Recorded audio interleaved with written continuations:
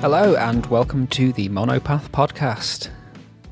So today I am speaking with my friend Jess, who has a little Instagram business that really only started in the last couple of months, Jess Bakes Vegan.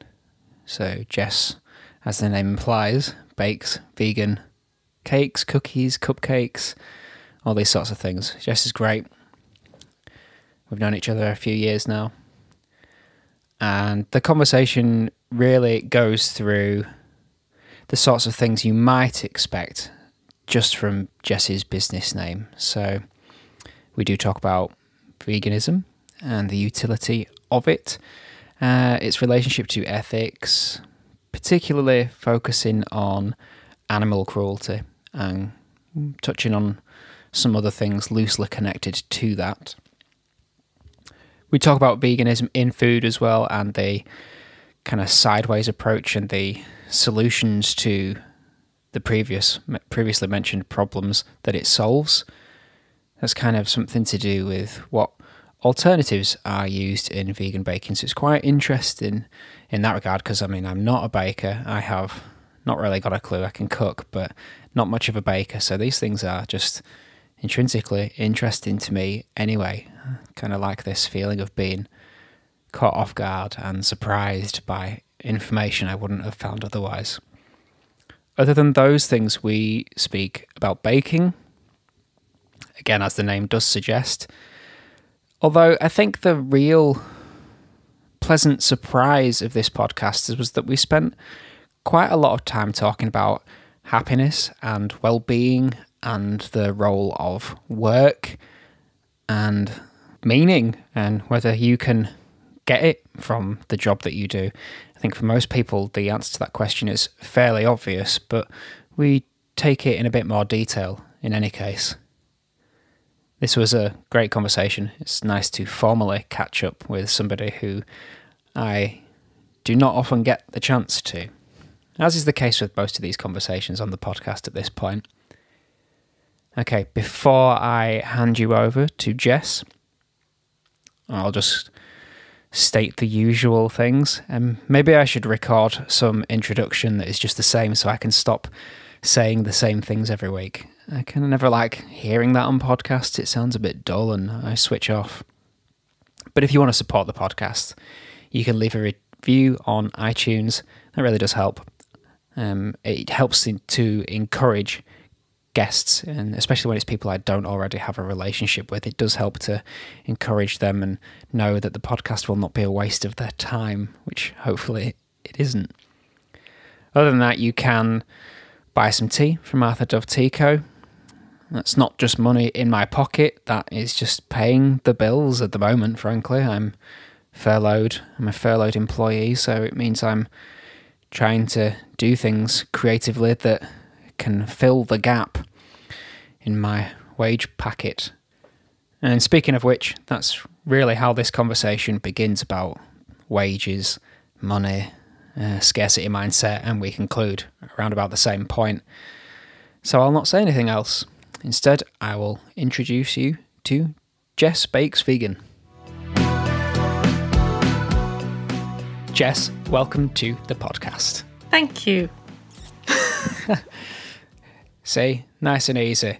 So we've just been having a conversation before this about how unusual it is at the beginning of a podcast, when you've been having a pleasant, normal conversation with another human being, to break off and to listen to me fulfill my obligations as a host. They are a bit odd. I still say this. I'm 20 podcasts in, I think, now.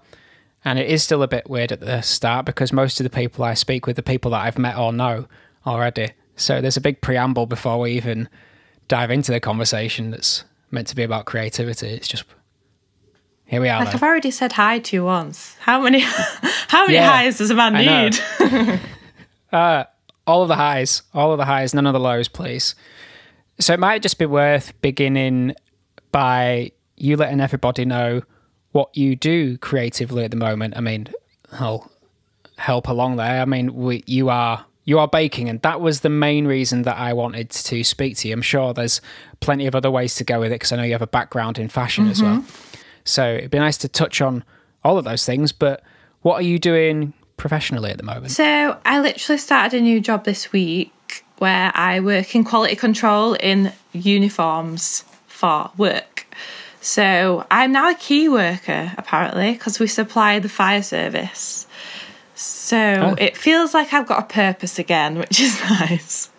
What were you doing? So with the baking stuff as well, I'm very interested in that. I think almost more so interested in that. I have a very unusual outlook on work, and work is an opposite to play, because a lot of the people would look at the things that I do, perhaps, the tea company and the podcast and all these other things that I do, and say he does a lot of work, but I don't look at any of those things like that. And so those things are the things that I'm more interested in for you. And I don't want to put words in your mouth, but I think that might be the vegan baking. Yes. Well, I think that with all the time that I've had to focus on it, it does make you reassess your goals. So before, I was happy, not happy enough to just go into work, do my job, come home. But now it's added a new dimension to that, where just going to work isn't enough and you need a little bit extra on top, a little side hustle. So obviously for me, the baking was the main thing for quite a while. And I was like, if this was sustainable, obviously I'd love for that to be a full-time thing, but it just doesn't bring in enough money. And it's hard to get a part-time job when you don't have a part-time job. It just seems to be like those two don't go hand in hand. So that was an option I did want to take, so I could keep up with the baking.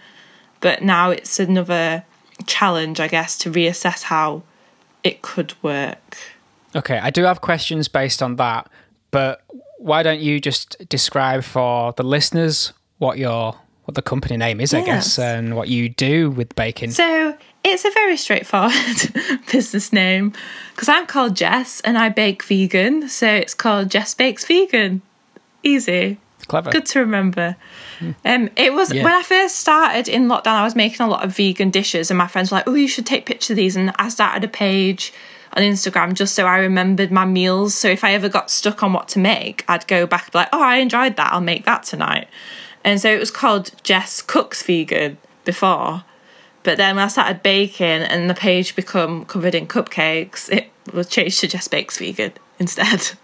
And so what have you been doing to make it a business then over the last, I don't know, is it 4 or 5 months or so? So it was end of June that I took my first orders. I don't know, it has gone from strength to strength, and I have such a good little following, and I think it is based on social media. The only way to have built my business was through word of mouth. So it's mainly organic. There's been a little bit of paid advertising that I put out there as well, which has got me a bit more business. But it's definitely more I knew that first of all, only friends were going to buy it, because you have to trust someone with things like that, if it's food especially. So I know you guys were customers, which I appreciated. And then when you start posting about it and more people see the tags and everything, that's when you can grow. So there's people who will reach out to me that I've never met before and talk to me like they know me and order from me, which is great. Yeah, I have something very similar with the tea company. I feel like I almost have a very similar journey to talk about really with the tea company, because that's always been, or at the beginning of the year, that had been something that was just ancillary to everything else I was doing. I didn't really feel like I had the time to really give it, so I couldn't promote it or push it as much as I could. Since lockdown, however, that has not been the case, and I've had much more free time, and so I've focused on it a little more heavily, and it really has exploded, I think would be the appropriate term. It's not a full-time income by any means, but it's doing very well. I think that's one of the opportunities that are available in something like a lockdown, especially if you're furloughed, or even if you've just got the extra time and you don't have an income, but you have time. Is that how you kind of found that? Well, this is one of the things I've been saying all along. It's either you have money and no time, or no money and lots of time. In terms of work, if it's not money you already have, obviously. But if you go to work, you don't have that time. So it is a luxury to be able to take stock, sit back and do something you actually are really passionate about. Yeah, no, I completely agree. I mean, that was one of the questions that struck me earlier on when you were talking about the work that the job that you've gone and got over the last and started this week, and what you do with Jess Bakes Vegan.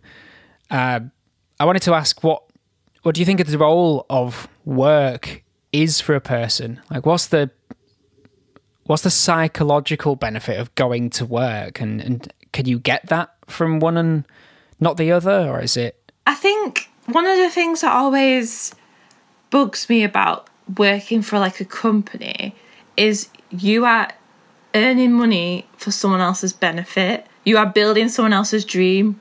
It's not like, yes, you can progress and yes, you can build your own career, but the end result is someone else is benefiting more than you are. But whereas with your own business, you are in control of that. You are the one that's benefiting. It's your dream. Do you know what I mean? Yeah. No, I do. That's how I think about it. That's what I suggested earlier with the difference between work and play, really. And I don't see... I mean, this has been how I've approached it for years now, since working in music, really. And since, is the things that a lot of the things that I do, I have work on one side, and for me at the moment, that's lush. That provides me with an income. That's all. What I get from the other things that it's like more playful, is that I get meaning from that instead. And so I think there's more things that you can get from those, but a lot of people invest in their job in the hope that they will get meaning as well as an income. And some people don't, and some people are on the other end of the spectrum, and they just want to have the kind of playful, and they're happy with the playful, creative stuff where they don't care about money at all. It's all about meaning. And I think you've got to balance those things, really. I mean, hopefully for anybody who is creative and who wants to do something of their own, you can get that balance right, but eventually make the thing that's playful and creative that you get meaning from. You can make that generate income as well.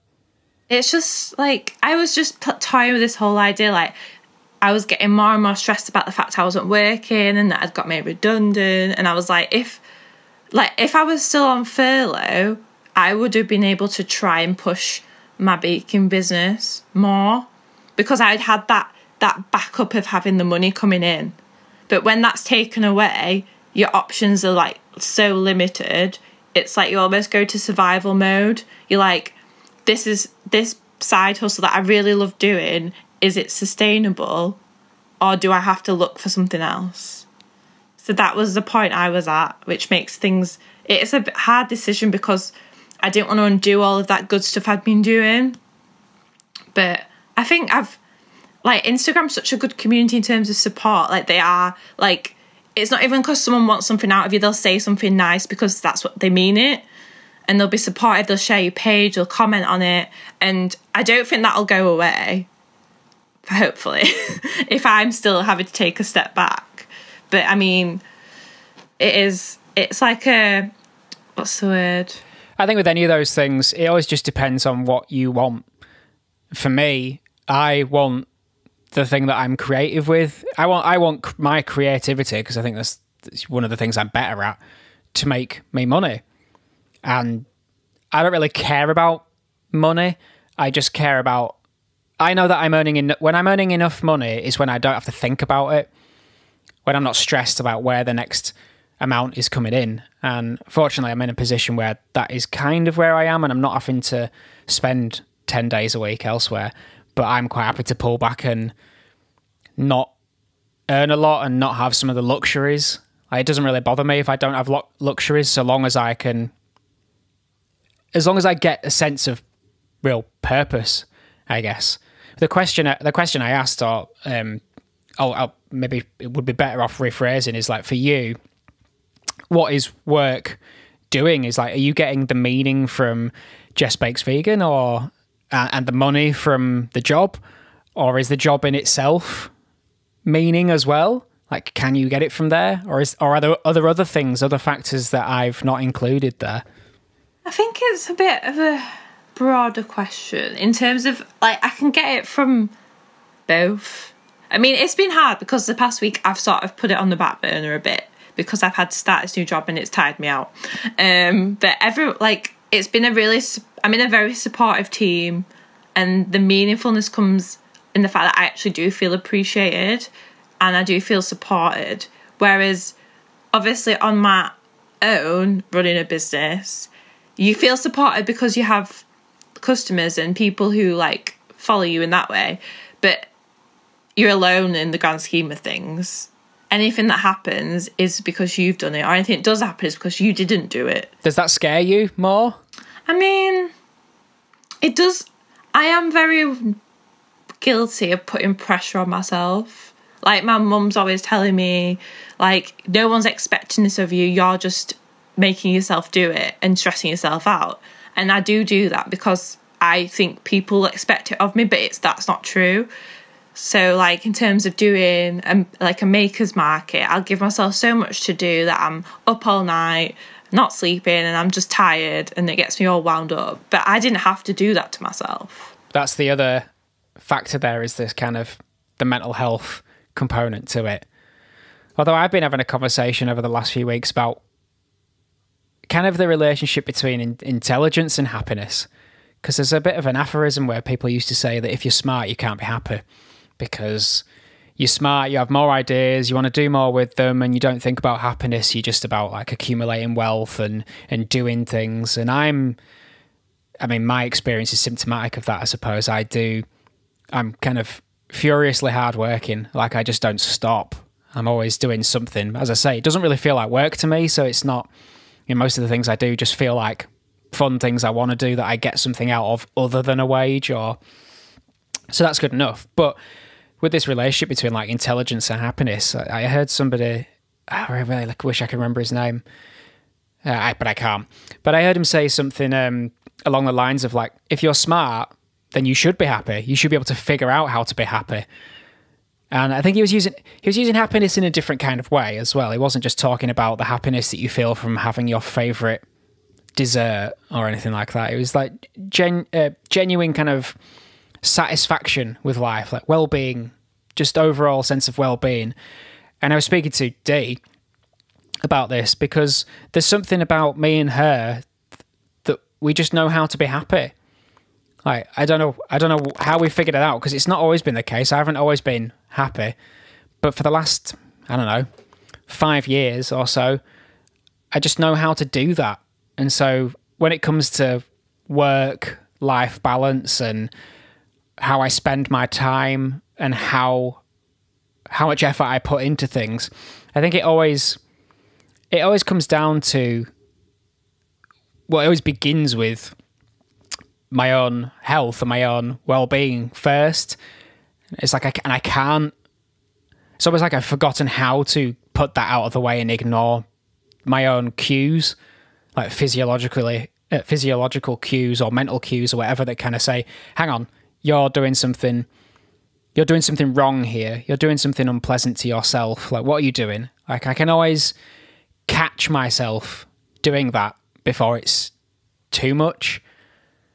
I guess it's just a skill you learn, but are you kind of, the story you were telling there was, are you somebody who finds it easy to be happy, or does that elude you? I'd say it's waves of contentment. Like, you think there's something in your life that's causing you an issue, and then you just get rid of it, and then that'll solve something, but then there'll always be something else that bothers you or causes unhappiness, I think. Like, because, I don't know, like, you can have a really great relationship, one day it turns sour, so then you get rid of that person out of your life, and then you think, oh, I'll get back to normal, but then you've been brought down, your self-care's not where it was. So I think, like you say, as long as you put, like, your mental health and your well-being first and foremost, and really assess, how is this affecting me? Is it doing me any good? That is the right path to go down. Obviously, I don't do that. And I just see, I don't know, like, I'll put in the work and the struggle first, thinking it will get me to that point. So I could be like, this is really hard, this is really not making me happy, I'm really anxious, but then I'm thinking, but if I do it, then I'll get to that point. I don't agree with. I mean, I don't do things like that, and I mean, it's possible that could work, but I mean, this sounds really cruel, but I've said in passing to people before that nobody deserves to be happy, and that sounds really cold and quite very nasty. Cold. But I mean it literally. That you don't deserve to be happy. You have to learn to be happy. You have to develop the skill of being happy. It's something you have to know how to do. It doesn't come for free, which is what, to me, the word deserve implies, that it's just something that is a fundamental human right. I don't think it is at all. I mean, I certainly don't feel like I deserve it because that to me permits me to do anything I like, anything nasty, things that are mean, things that are unpleasant. Whereas I think if it's a skill, if it's something you develop and something you learn how to do, then it kind of entails that you don't do things that are nasty because it's not good for you to do them. Like it doesn't make you happy to do morally gross things to people. It's a skill. So I guess in your description of it there, the thing that struck me was that I think we might be talking about happiness in a different way. Like there's a kind of, because there is a superficial happiness, I think, for most people, and it is that happiness that you feel when things are going right. But I think there's like moods. You have moods and you have states as well. And that's like if you're, I mean, the best example I can think of is if you're upset, say you've been to a funeral or something, you can still laugh. Someone can still make you laugh. And so the mood there is happiness. It's like a brief moment it's an interruption of your state of being, which at the time is not happy at all.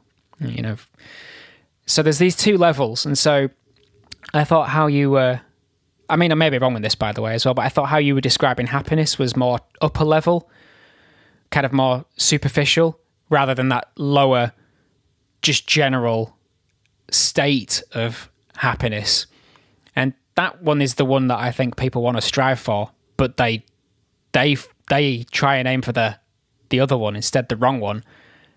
And because they never quite get sustainably happy, they think it doesn't exist, or that you can't achieve it, or you can't get it, but it's because they're chasing a fool's errand. Does that sound like a fair description of your outlook on happiness, or am I missing the point? I think it is accurate to a degree, because I don't, like say at the beginning of this year, I thought maybe buying this new coat would make me the happiest girl in the world. Like, I was very materialistic. Everything, it was like the next thing. And that's not true happiness, because you're always trying to fill a void that you've created. So in that sense, I think it was trying to get to a higher level. Like, if I did this is how I'd be happy. It's not like finding gratitude in the current situation. But I have tried to be more mindful of that, definitely. Like, even I was writing gratitude lists every day and sending them to Dee and just being like, today I went for a walk and I saw a dog. Like, nothing crazy, just like, there's hardly anything to get excited about. I will find something that makes me feel content for today and be grateful that I've got amazing friends and family and supportive people around me. And in that sense, I was trying to instill a sense of happiness, I guess, because everything was so topsy-turvy that if you were trying to look at the bigger picture, you would just be miserable. The way I'm thinking about it is like, that sounds like it's trying to make happiness from the top down rather than the bottom up. You know, instead of it's like on a pedestal. It's almost like you're trying to will yourself into happiness rather than just feeling your way in towards it. And that's because I don't know. There's a lot of things there, but I do think partly it's to do with the cultural attitudes towards happiness and well-being. And I think there's a bit of a a misguided attempt to find at the wrong thing. You know, it's a red herring, if you like.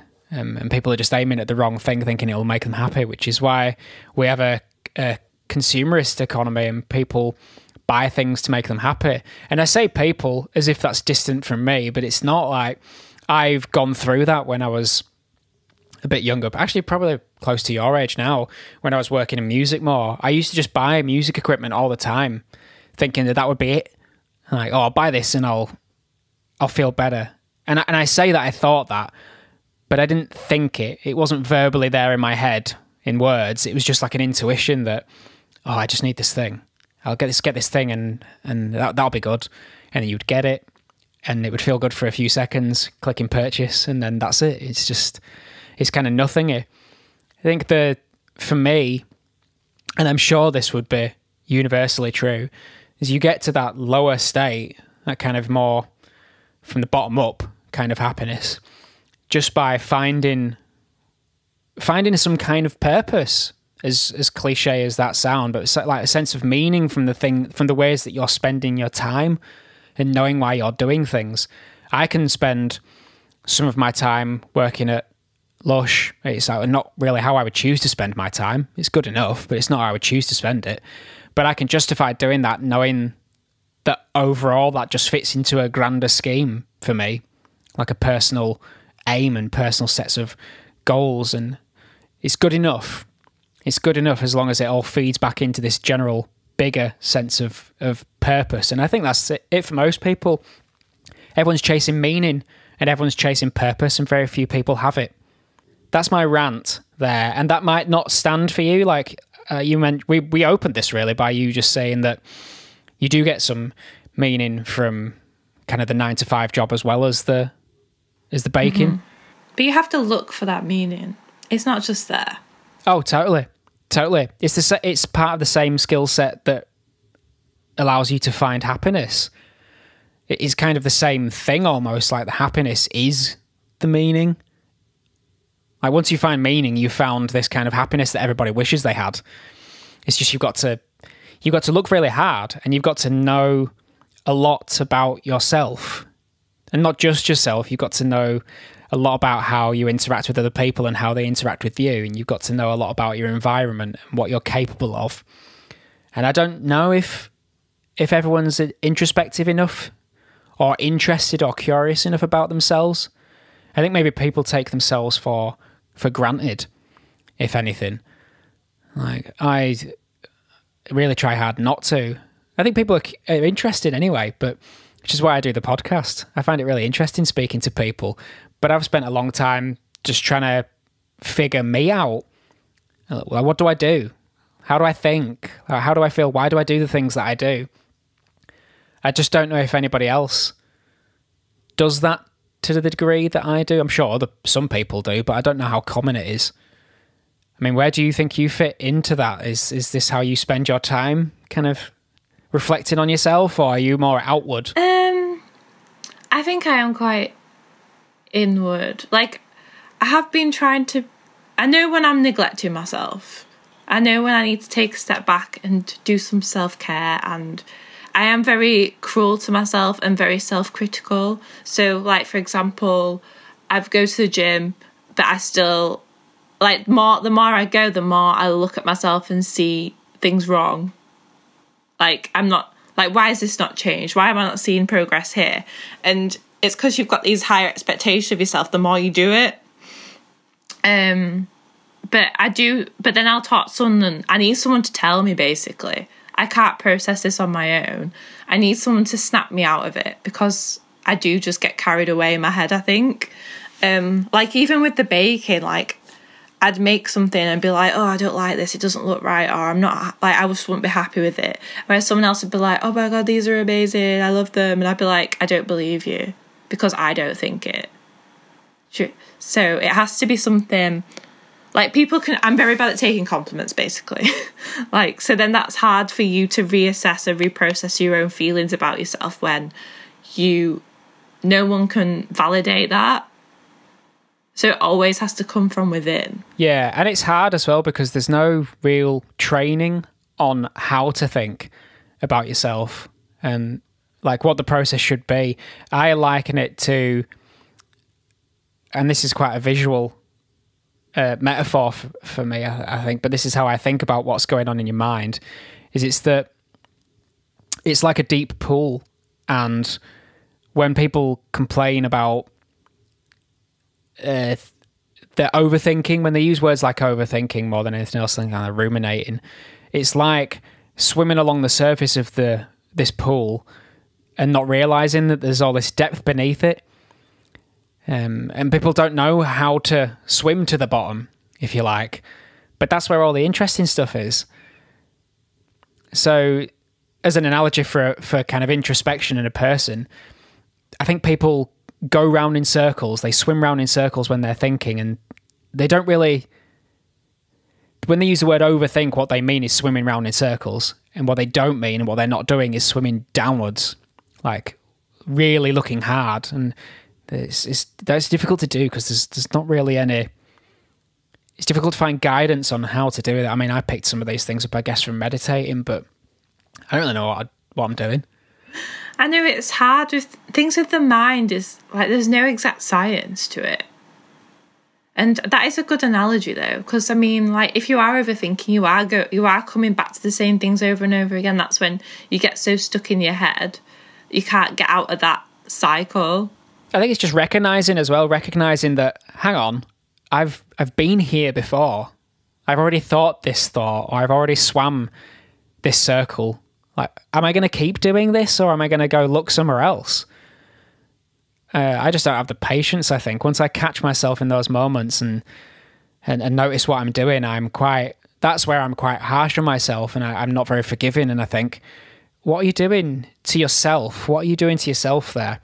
It's like, you're wasting time is what you're doing. There's so many other things that you could be thinking about and putting your mind to use, and you're just going around this same pattern over and over again. It's a waste. It's a waste of time, and it's unhelpful. I feel like this is the joy of these podcasts, is they always go off on the most unexpected tangents, but it's nice. That's just like life. It's fine. It is. There you go. Analogy after analogy here. Let's bring it back to the baking. Bring it back to me, come on. No, bring it back to you. Let's make it about the baking. That was therapy hour over there for both of us. We all need some therapy. I'm sure we'll come back to that topic anyway. You can't escape it. It's too interesting. But what I do really want to know is, like, there's a couple of things that I want to speak about in regard to baking. One of them is taste. And what I mean by that is, when you're baking, what is it that tells you you've made something that's tasty? For want of a better word, in terms of baking, for want of a better word, moistness. Okay. So I know when I take my buns out of the oven, if they've got a good, like, squeezy moistness to the bottom, then it's a good one. Obviously checking that it's baked through, like with my little stick. But if it's got that to it, I know it's a good crumb. We're good. So that's like texture. Yeah, I guess it is more texture based. Because obviously, like, most of the time I bake them, I don't actually try them because I'm doing them to order. So it's all very visual and aromatic. Yeah, well, I don't mean to suggest that texture has little to do with taste. On the contrary, I don't think that at all. A lot with the teas, like the texture and like the mouth feel, if you like, is a really important part of the taste experience. Like, you need that. It's got to have the right texture, and it's the same with food, as far as I can tell. I mean, what are the other elements? Because I feel like I interrupted you a little there. I think texture. mouth feels like the best description I've ever heard, and I'm going to use it going forward. Oh, nice. But I think I heard that on one of the other podcasts I did with a friend, Jack Byrne, who's really into his coffee. And he was talking about it like that, and I kind of stuck with me. So. I like it. So what else makes me know that they're a good bake? Is that what you're saying? Well, it's something like that. It's actually more of a question about your personal taste and your personal preferences. Like, when you're having something to eat or something that you enjoy, what is your experience like there that makes you think this is doing it for me? I feel like I need a multi-layered experience. I'm not a bland gal. I need some seasoning. I need some spice. Whereas obviously with cupcakes, it's more about, so you've got your 2 layers, you've got your cake, which is probably the blandest part. And then the decoration, the icing, making it look pretty.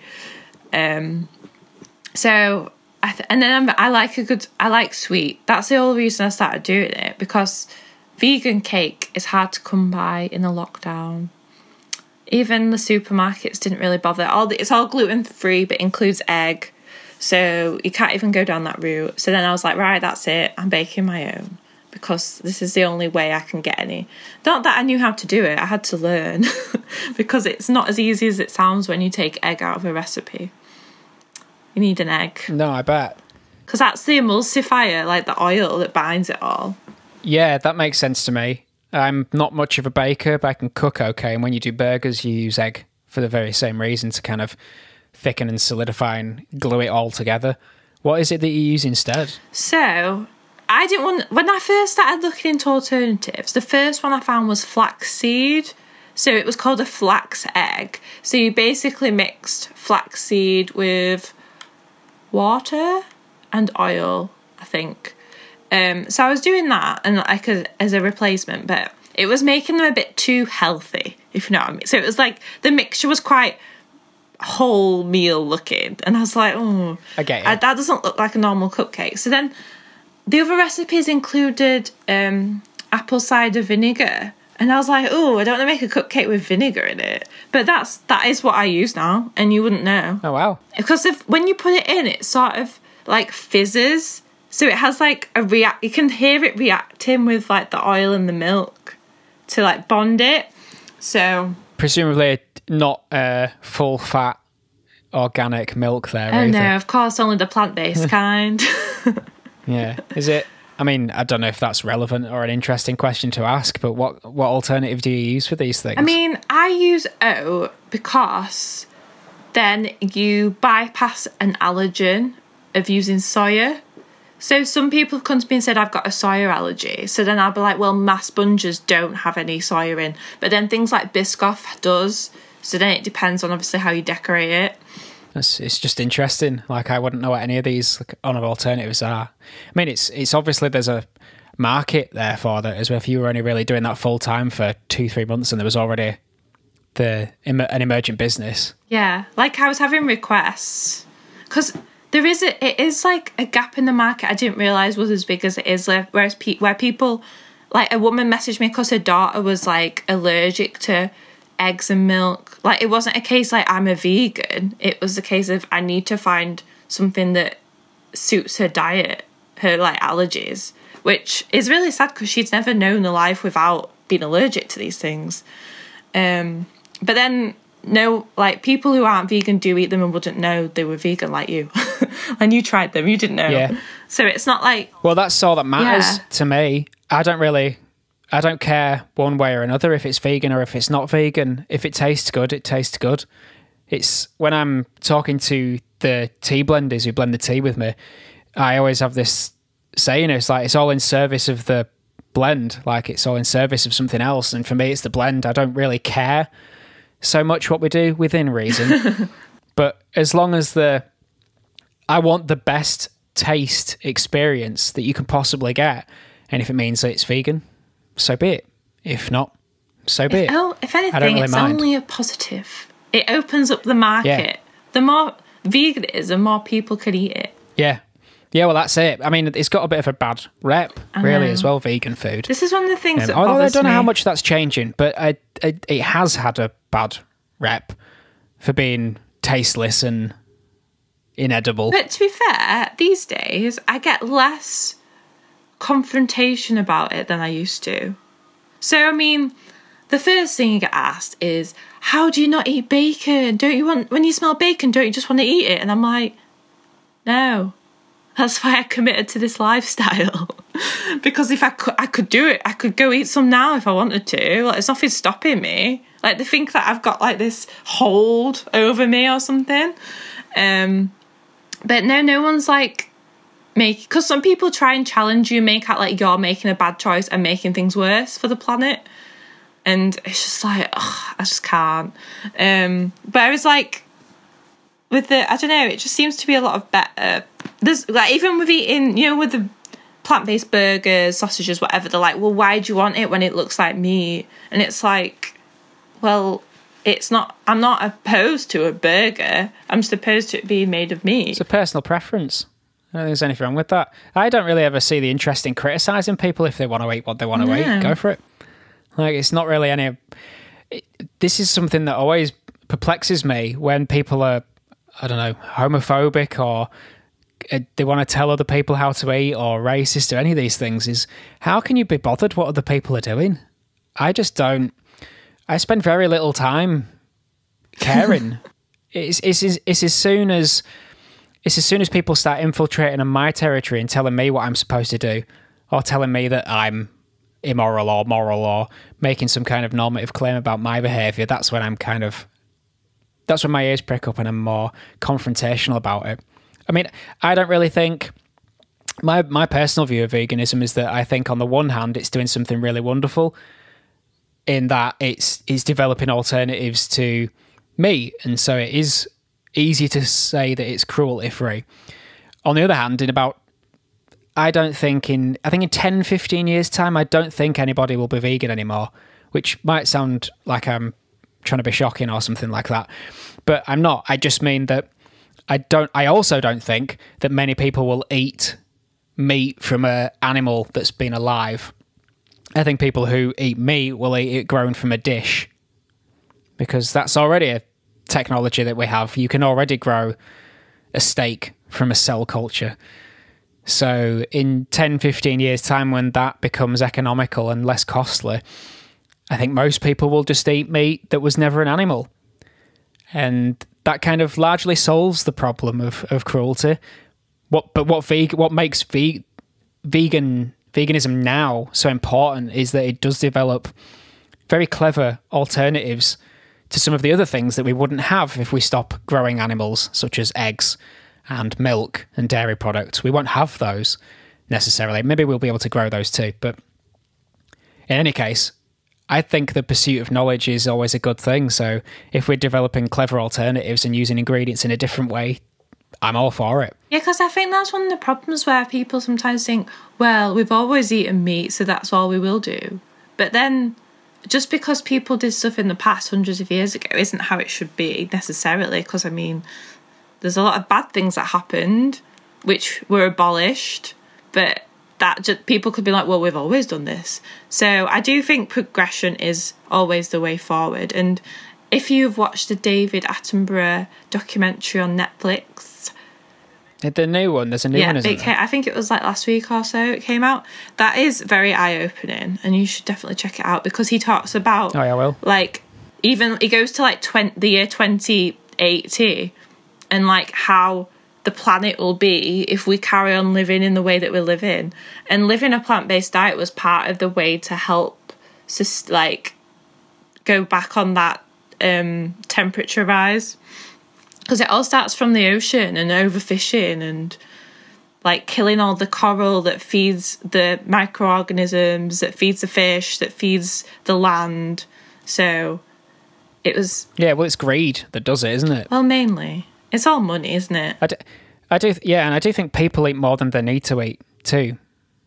Like, people eat 3 meals a day, and they're advised to do that by their doctors, and that is the most stupid advice. How many meals should you eat a day? Isn't 3 normal? You eat when you're hungry. That's what you've got hunger for. You shouldn't need to be told to have 3 meals a day. If you're hungry, you eat, and then when you're not, you stop. And if that's 3 meals a day for you, great. If it's 1 meal a day for you, great. Probably isn't, but, eat when you're hungry. It's a really simple rule.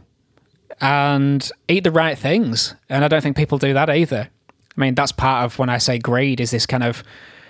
People think they should be paying, 20p for a chicken fillet. And it's like, it's no wonder that they've got to cut some corners somewhere to make that animal suffer as much as physically possible, because you're paying 20p for a piece of meat. What do you expect? That was alive. It's like, there's no way you can get it that cheap. It's worth more. I never understand how people keep sheep. You don't get much. You Why? don't get What much do you mean? from a sheep, do you? Really? I don't know. Wool, Yeah, but I not guess. very often. It's like every, I don't know, 4 months you shear a sheep. Then you get. I have literally no wool's idea. like worth. It's worth a bit more than it used to be. Not much. Yeah, I literally have no clue. No clue at all. I like the idea of having animals at some point in my life. I could totally imagine having a little farm for myself with just a few cows and things like that. I love that idea. Being self-sustainable is a different thing. Like, if you're not buying into that mass market of production, where it said, one of my friends had on his Fitbit, it told him how many animals he'd saved by being vegan for only 3 months. And it made out like he would have killed an animal a day from like the meat industry, dairy industry, egg industry, whatever, because it isn't just like I've eaten a cow today, it's bigger than that.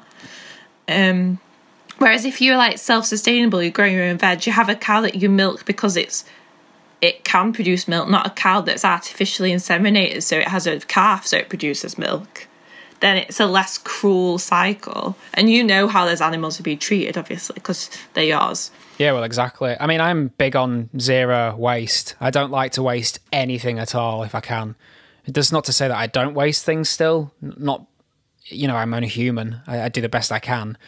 But when it comes to, I mean, I have quite a few vegan friends, and there was one I was speaking to a couple of years ago about this, who said she was getting some flack from her vegan colleagues at work because she was wearing leather boots. And her attitude to that was like, well, listen, these are boots. They're already boots. They've been made. They're going to go in the bin. Should I wear them and use them, or should I throw them in the bin and waste them?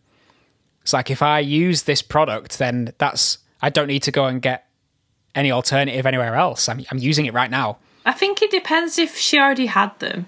Is that what you mean? Yeah, that was the case. Yeah, she already had them. Yeah, because I've got like products that I know have probably been tested on animals because they're part of Clinique, and they do. But I'm like, well, I already have this to use, so I'm not just going to waste it and throw it away. Like, that is the same thing, I guess, isn't it? Yeah, totally. It's a hard thing to balance, and there's a lot of ethics that you've got to try and juggle. So I think people can only do the best that they possibly can. For me personally, like, zero waste is the big one for me. Like, kind of, what's the term that I've heard used? I don't think it's sustainability, but it's something else. I mean, I forget what it is. But zero waste, in any way, just almost like being carbon neutral. Like, that's the thing that I'm more interested in. That's my personal aim, is to just have no footprint in terms of like energy use and in terms of like food waste, any of these things. Like, I'm really quite big on that. And sometimes that means that I would rather use in the short term everything from an animal than bits and pieces. I know there was a big controversy a few years ago about people using, they decided to use animal fats in the £5 notes, didn't they? I got really angry about that. Yeah, and so did a lot of people. But I mean, my view was that if there's the materials there and they're going to go to waste otherwise, use them. Yeah, but then that's like, I don't understand gelatin in sweets, because that's a byproduct, but that means I can't eat them. Then it's like a gross thing that you can easily make veggie. Yeah, I think most people prefer the idea of having veggie as well in that case. Because it's like this, you just don't think, oh, this nice Haribo is going to have meat in it. Yeah, there's a lot of things like that as well. I guess it was less a claim about whether veganism was right or wrong that I was just saying. It was more of a claim of like, okay, if we already have this stuff, all of these core materials that we've achieved from an animal, then while I have them, I should use as much of it as I possibly can, because to not do that is wasteful. But then it kind of, when it meets reality, that's just a nice abstract notion, but when that meets reality and all of a sudden I've got £5 notes with animal fats in and gelatin in jelly beans, then it starts becoming a bit more difficult to maintain. But then again, that's it. People are only human. So it's hard to do. We keep going off on these crazy tangents. It's great. Let's talk about cake. Come on. Yeah, I'm going to rein it back in. We were talking about taste, and we went through texture as one of the kind of components of of taste. The question that is really kind of crucial for me, and the thing, because it's the thing that I don't really understand, and maybe you would have a better way of describing it than me, it is to do with, like, let me think how to phrase this. When you're preparing something, when you're kind of baking something, one of the things that you notice that the thing is ready is when it's got a certain texture. But in terms of taste, how are you getting that balance between the different possible tastes? Because for people who haven't cottoned on yet, you mostly do, I think, cookies and cupcakes. And so that's mostly, I guess, sweet. I should hope so. You know, you're probably not getting many of the other sort of the Salty. different tastes there. Yeah, salty.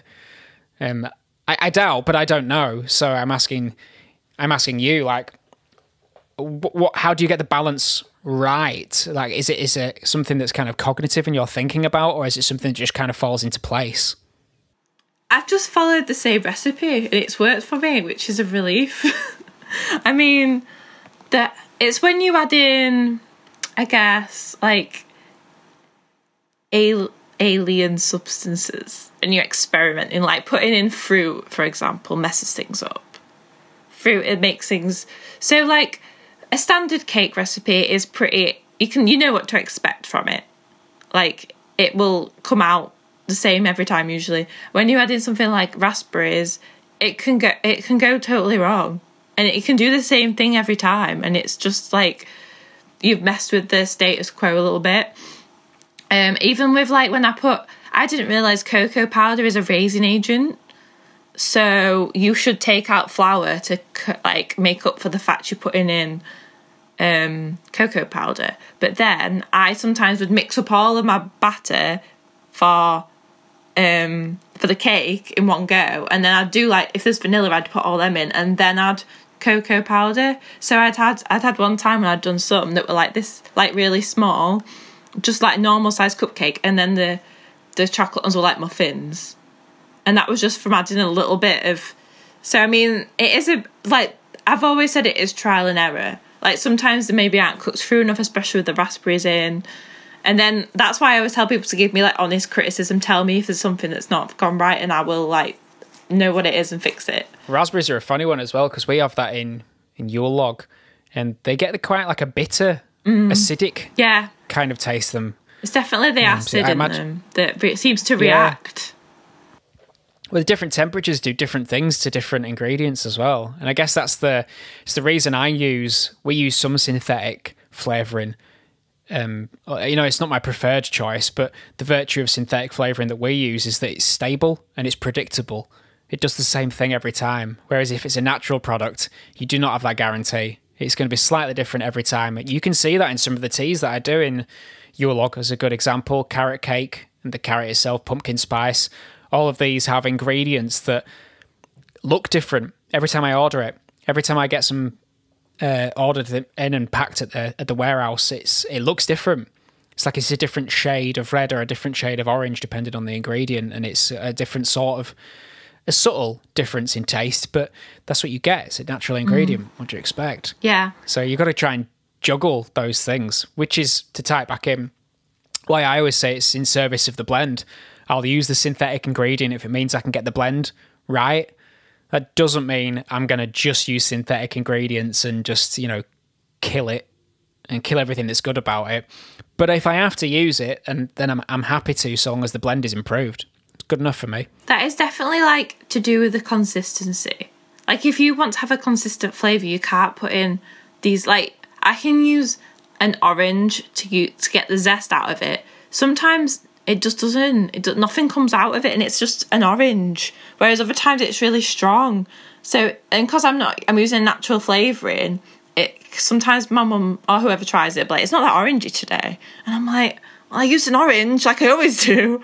Whereas if I get artificial flavouring, then I know it'll taste like it's always the same, it's consistent. So I mean, it's a shame because obviously you want to say, oh, I'm using natural ingredients and homegrown organic things, but it's like at the risk of maybe the taste, like you said. Yeah.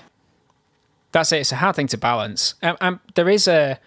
I mean, it's not as if this is a eternal thing, but there is a bit of a naturalistic fallacy in play. Like, people think natural equals good. At the moment, it's not always been the case, but right now, people think natural equals good. And so you can throw around words like organic or natural, and it'll sell just on the grounds that the words sound pleasing.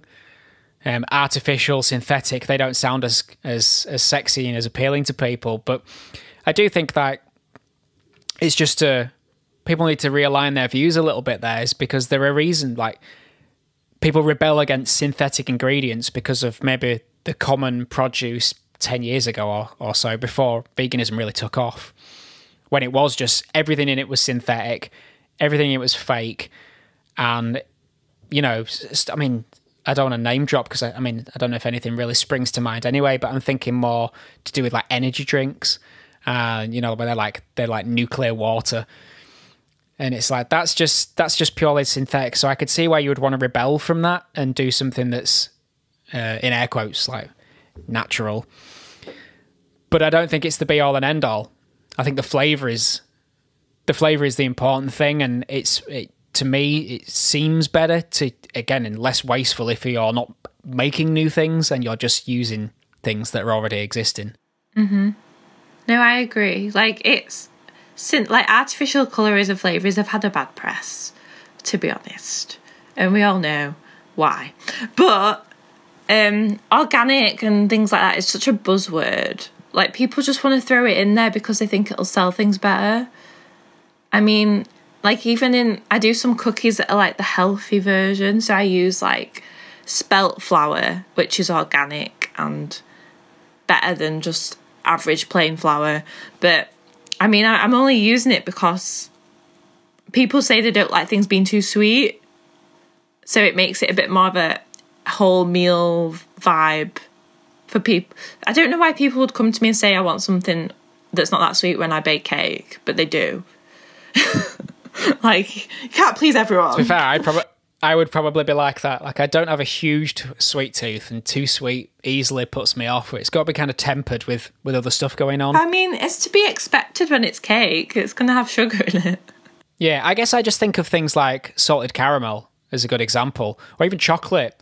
Is you're not just getting sweet, you're getting salt in salted caramels. It's like the sweet and the salt that you got kind of in like chocolate. You've got that bitter taste, that kind of astringency. And so I like those sorts of tastes rather than just pure sweetness. Is just too much. Is too much for me. Maybe it's like you said, you like balanced tastes. So you like things a bit more complicated, and it's kind of touching on a few more of those receptors in your tongue. Like, that's how I feel. Okay, question. It's to do with recipes. We were speaking roughly about experimentation. Do you usually begin with a recipe, or do you make your own sometimes? So a lot of people try and veganise recipes. So I've had a lot of time to look into this. So I was reading about it, and it said, like, if you've got this, you substitute it for this, blah, blah. So I tried it and it did not work. I just ended up with really flat pancake cupcakes, which weren't going to go anywhere except the bin. So I just started using actual recipes that had already been veganised and then adapting it. So obviously this was just a basic vanilla sponge, and I'd be like, well, I'm going to do a chocolate orange version, I'm going to do the raspberry one. What other flavours do I do now? Salted caramel is one. So it's all to do with your flavours, really, but it came from one starting point. The cookie recipe that I do is actually based on the Pret-a-Manger cookie. So they released their recipe and I stole it and changed it by adding chocolate orange to it. And I can honestly say, because I ordered that, like, I hadn't been to Pret in ages, and I ordered some of their vegan bakes to try them. And the cookie wasn't as nice as my cookie, even though it had the same recipe. So I don't think that was the real recipe that they let out, because it was too... I suppose they do fresh things though, don't they? It's not as if they need to keep it with like loads of additives and preservatives or anything. So maybe, I don't know, it could have been the same, but it didn't taste like it. Yeah, I would say it's not theft either, especially if they publish the recipe. They're But it's not asking theft for in it. any case. Well, and that's just how creativity works and gets better. Like it's not really a secret. Like if I put out music or something like that, if somebody wants to copy the music that I've written, go for it. Go for it. Like at the end of the day, you'll never be. You still won't be me doing that music. Like, but if somebody else can do it better, you go for it. Yeah, like good on the you. creative industry isn't about standing on each other's toes anyway. It's to do with like there's enough to go around. There's enough people to listen to your music. There's enough people to buy your cakes. So you don't have to have a war. That's it. And plus, you know, there's only one you, whoever that might be. And so, like, nobody else could do the music that I'm doing or do the tea stuff that I'm doing. No, there is no other.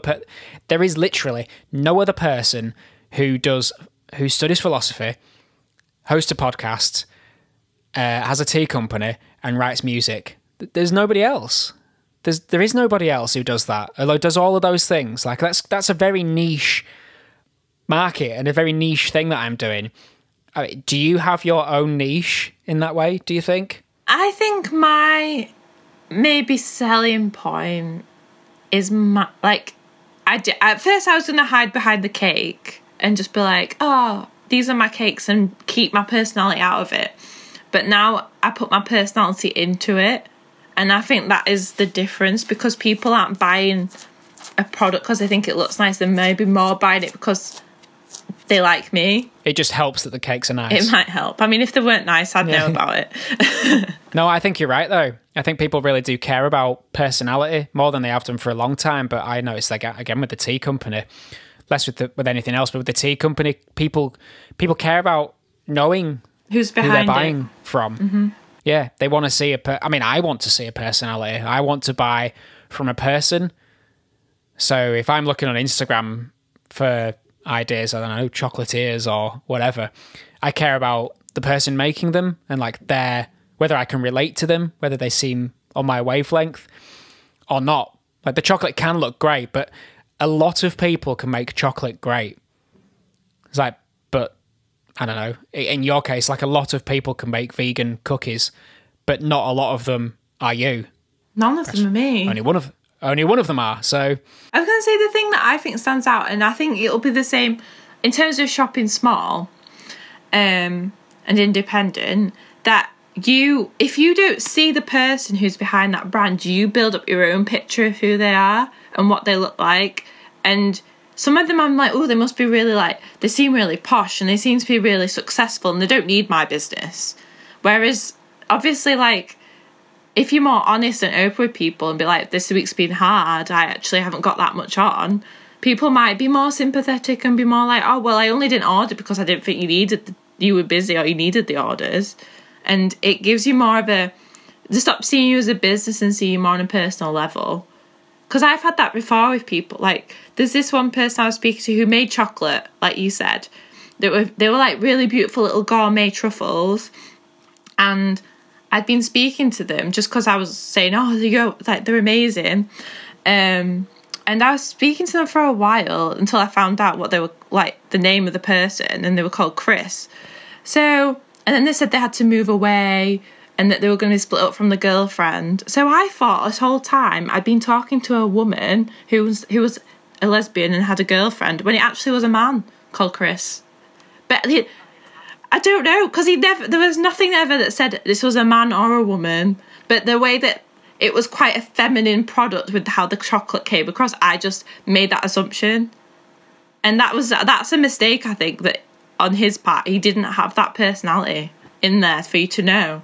Yeah, people will assume one way or the other as well. Like, that is just kind of, they will fill in the gaps themselves. It's just a normal expectation for people to have, to want to deal with a person. It's like, it's unavoidable. I think that's one thing that is completely unavoidable.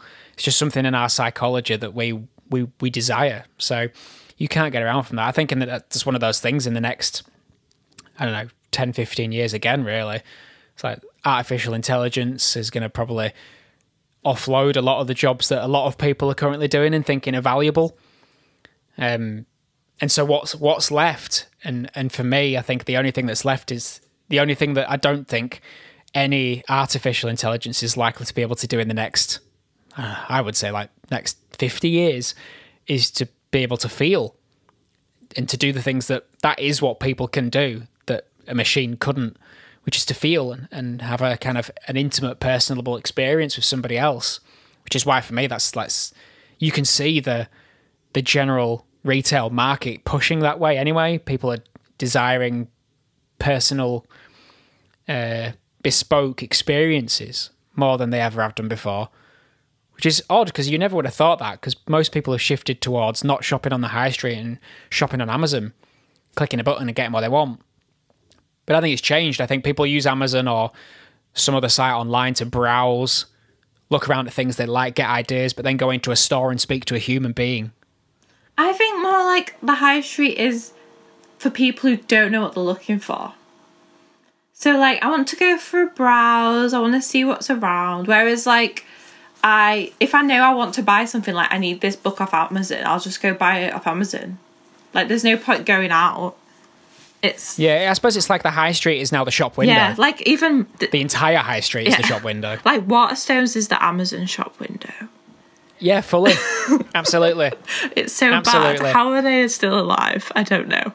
But then again, in the flip side, I was looking for a new coat on Zara and I was like, oh, I don't know if I trust it on the website. I want to look at it in the shop because it could be a different colour. It could not suit me. And then you've wasted that time waiting for it to come when you could have gone and looked quicker.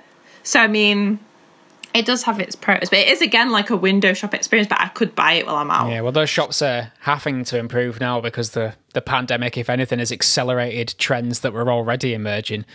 So everything there is going to be so much quicker. And in a way, this brings us back to the beginning when we were talking about work and play, and kind of without mentioning it explicitly, we were talking about job security and risks and the kind of like the comfort that it provides when you've got a steady income. I don't think that's on the cards for many people anymore. Like that security in the next 10 years, that's gone bye-bye for so many jobs. I think it's just because so many jobs are completely replaceable by a machine. Mm-hmm. It's scary. So easy to replace. I would say that any office work is probably one of those things, that's what most people I think are probably doing these days, working in offices or driving, and they'll be gone. Machines can do them better, so they'll be gone. So I think it's all to do with personality. At least it will be. No, I think that's one thing we've learned this year, like who's needed and who isn't. When you feel like I've got a career that no one needs me to do, it's quite hard. Because, like, I was the only one out of most of my friends that wasn't working and put on furlough. Like, one of them was a teacher, one of them's a therapist, one of them's works for the NHS. So they were, like, safe. And but then again, this all comes down to working in the arts. Because if it's creative, it's not as essential. It's a luxury that people can live without. Yeah, I think that view is absolutely... I mean, it's bang on. That's exactly what a lot of people think, but it's completely absurd. And it makes no sense, in my view. I mean, is that where you were kind of going with that? No, I mean, it's not what I believe, obviously. Oh, of course not, but it's just how it is. It's how the government make it seem when they post stupid adverts about ballerinas. Oh, yeah, I saw that one. That is just like the arts is like a waste of time. What you bother with that for? You need an actual vocation, and they don't want to fund it, and all the theatres are closed. So you're just like pushed into like with my job search, which was like 3 months long. It was hard because people wouldn't even tell. Like, I even got a message this week from a recruiter telling me they hadn't heard back about a job I had like a month ago. People, like, they just don't understand that you're in this desperate situation and you need answers. Like, by not hearing from a job, you think you still have a chance of getting that job. So you've not been told otherwise. But these are in jobs which again was like high street, supermarket maybe supplying to them. But whereas now I've got a job where I supply to key workers, which is like a relief, because they'd be like, we've done really well out of the lockdown. We've got loads of business out of it because we've provided all this PPE and stuff. So it's like your priorities change, whereas I'm like, oh, I do love fashion. I love fast fashion, and you get loads of free clothes and like the superficial way of looking at it. But then the long-term way is I could lose my job again next year if I do that. Yeah, well, I mean, even then it's like that job, even key workers, all of these jobs, right now, they're key workers. And right now, they're considered essential. In a very short space of time, those jobs will be obsolete. And so those people will be out of work. I just don't see... I can't imagine in 10 years' time that many people are going to work in a supermarket unless something drastically changes with the experience there. But if people want to be in and out, it's a key position working in a supermarket in that we all need food. But if we could replace it with machines, we would. And the problem is for those people that we can do that already. It's just not cheap enough. Because if you think about it, you can go into a supermarket and not speak to anyone. You can just go get your stuff, self-checkout, off you go. That's it. That's your whole social interaction for the day. And I don't think many people, surely some do, but I don't think many people go to the supermarket for a social experience. They just want to be in and out. And I do worry about that. Is like a lot of jobs now that are being deemed key or essential. It's just that's a figment of someone's imagination. It's an illusion. It's like there's not a key worker. That is not essential. That job will not exist in 10 years' time. And telling people it is essential encourages people to get into that line of work. It deceives them into getting into that line of work, and they're going to think that they've got some kind of security that just isn't there. I do think that's maybe true for like supermarkets, but not so much for like the emergency services. Yeah, no, I agree with that. But even then, some doctors and I forget the technical term of people who study X-rays, but those jobs will be gone. Like artificial intelligence can look at an X-ray better than a person can. They can see shades of grey that we can't. So there's a lot of jobs in hospitals that can be replaced. I mean, I agree. I mean, I've got another podcast actually tomorrow with somebody who's who writes papers about education reform and our attitude towards creativity and the arts in education, and how there's, I mean, and I've said it before on the podcast, I think there's like false market incentives that kind of show people that, the only thing you need is money. Again, this is kind of what we were talking about earlier. And so the sciences, they're all the things that can provide you a job, and then you'll have an income, and then you'll have money, and then you'll be happy, and that's all you need. And I actually think those things are all crucial, but it's only one half of a very difficult equation at the very most. And the other half is that you need the arts, because studying the arts just makes better people. Like, it's a very simple thing. Like, the heavier the push towards the STEM subjects at the expense of the arts, for me, I think the higher the likelihood of poor mental health, of a kind of crisis of meaning for a lot of people, suicide rates going up. These are all things that happen now, and I'm not saying that the single cause is that people don't study the arts, but I think if you diminish the arts and you say that that's not useful and it's not important and you shouldn't do it because it adds nothing of value, you're probably a fool. You're probably a fool, and you're probably not very happy.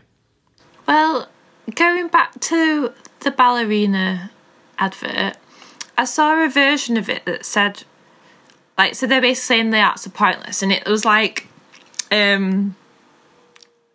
mind map of it kind of thing. So it was pointing like, this photo was taken by a photographer. This writing was written by a copywriter. This advert was done by someone who does like marketing. Like, it just went through the whole, like, everyone who would have been a part of making that is in the arts.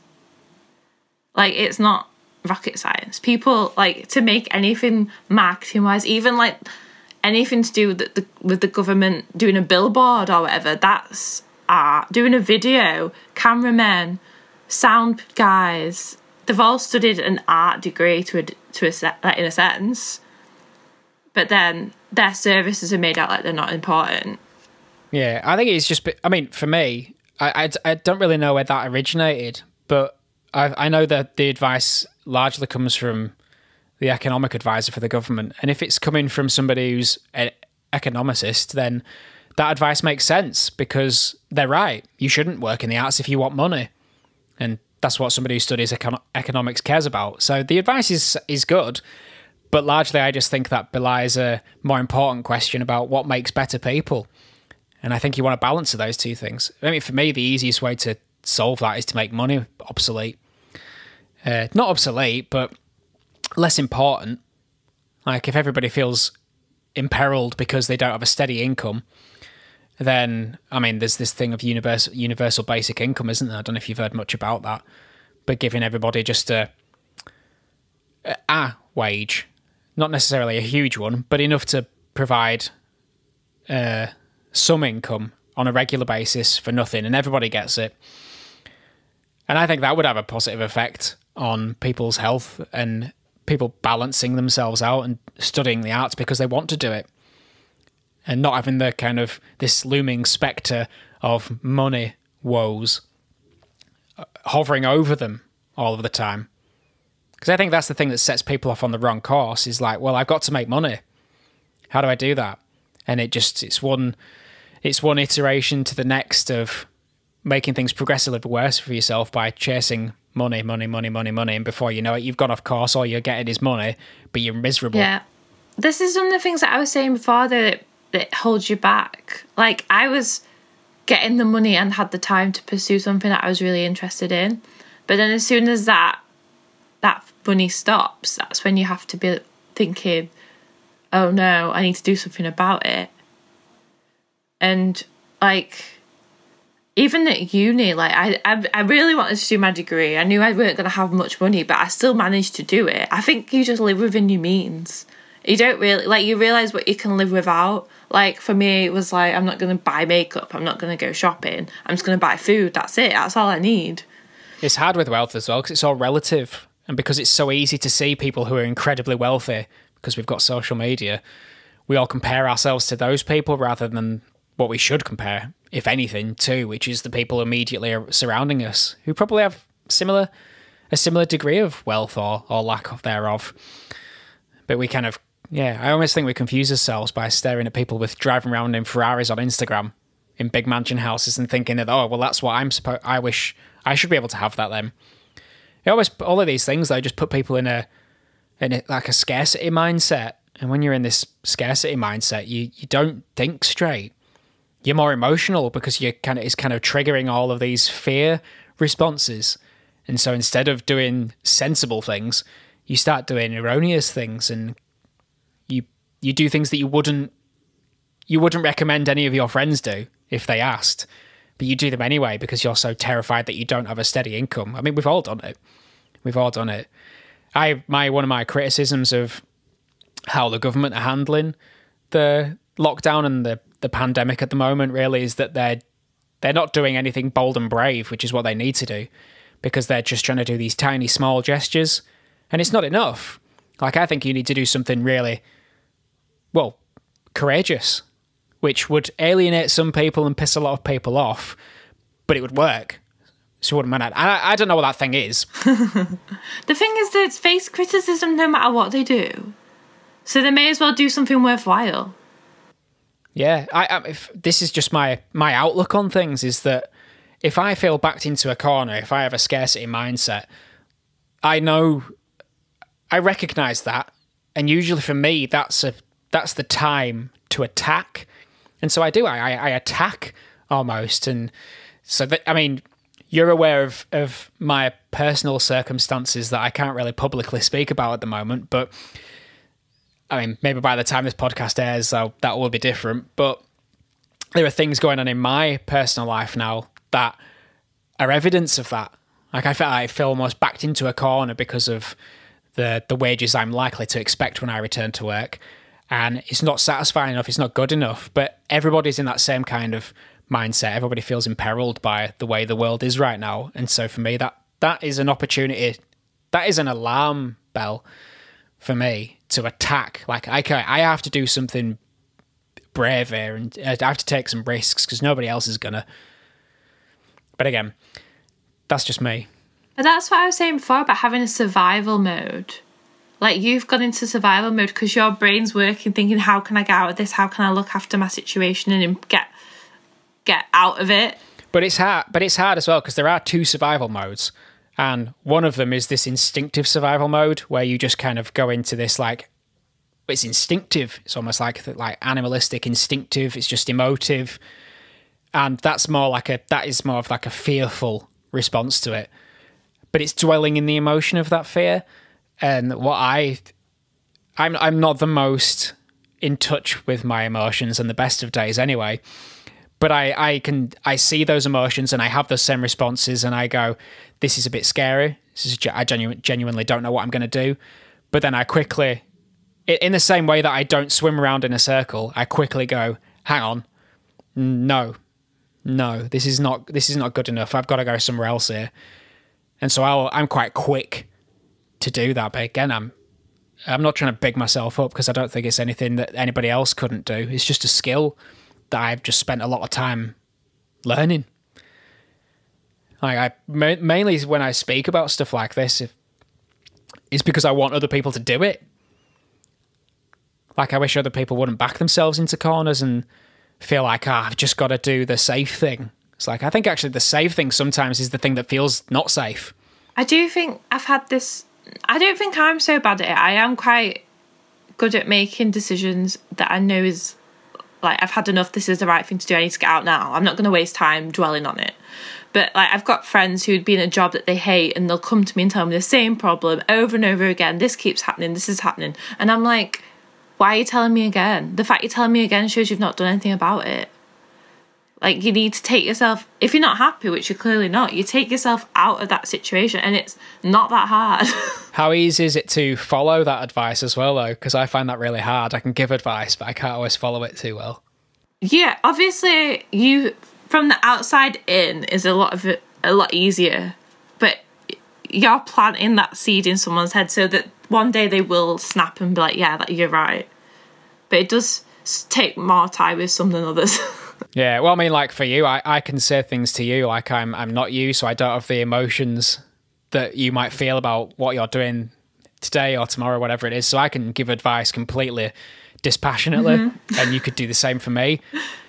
But that same advice may be good or bad, but I would find it, if I was giving it, I would still find it difficult for me to follow my own advice. I mean, that's an Alice in Wonderland quote, isn't it? I forget what it is exactly, but she seldom follows her own advice. No, I think I definitely... Because even, like, with recent situations I've been in, people have been like, Jess, you'd tell me this if it was me. And I'm like, yeah, I would actually. And then that sort of makes you... It does get in your mind and makes you think about it differently. I'm not like a forceful advice giver. I'm not like, how dare you must change your ways. I'm like, it's after a while when I'm hearing the same thing over and over again, I lose a bit of patience with it and I'm just like, you need to stop this. You're not listening to anything I'm saying. And I know my advice is quite good. Yeah, I just know from like my experiences there is if somebody gives me, I could have give the same advice to 20 people, but as soon as I find myself in that same position, it's almost like I've never heard that advice. I don't know what it is because I'm too busy feeling my way through it and just like I feel cloudy almost. But it's I think that's just a fairly common problem that people tend to have. This has turned into like quite a deep conversation about mental well-being and it always the would. role of work, I think. I didn't expect it though. Yeah, I didn't expect it, but I'm very that's raw nice. at the moment in the sense of like literally going back to work on Monday after not working for 7 months, Darren. 7 months. It's so long. Same. And like, I was just like, everyone was very understanding. I was like, I don't know if I'm going to take a while to settle into this because I'm getting up early. I can't go lay on my sofa when I want. Although I'm back working at home now, so I am. Yeah. But it's just a very tiring, off-kilter experience when you're so used to being at home and pleasing yourself. Well, and it'll take any of these things. I think it's a bit of a learning curve, and it'll just when you're in touch with yourself a little bit more, you'll be able to tell whether it's like the right thing to do, A or B, whatever those things are. Like when I go back to work, I'm sure it'll be the same sort of thing. Like my instinct right now is that going back is a mistake and I don't want to do it and it's the wrong thing for me. But then on the other hand, it needs must. Yeah, that's what I mean. Your priorities have changed over the past few months. That's the thing.